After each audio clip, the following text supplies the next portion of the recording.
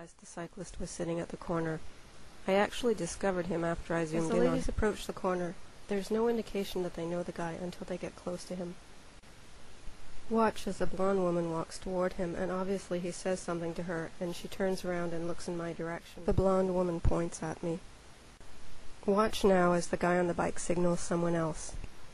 He looks at his wrist as though looking at the time, then turns his palms upward as if to say, "I don't know what's going on."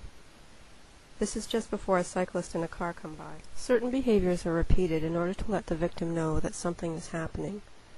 In my case, cars, cyclists, and pedestrians are used when I leave the house, and also when I'm coming back to the house.